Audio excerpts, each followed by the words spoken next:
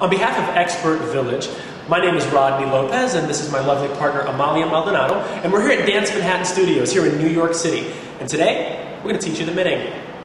When you get the hang of your basic step in place and your traveling step, then what you want to get used to doing is alternating the two.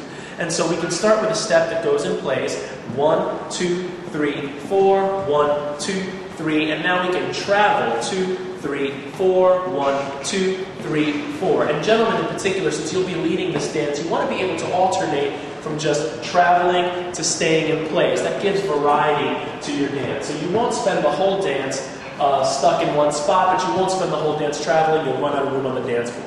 So you want to make sure that you're opening and closing, moving, and then every so often just sort of stepping in place. Once again, you can travel around the floor a little bit, you can move, let her know that you want to move by squeezing her on the back, and then when you don't want to move anymore, just sort of put the brakes on, but always keep moving and always keep the engine running, all right? So you will step in place, left, right, right.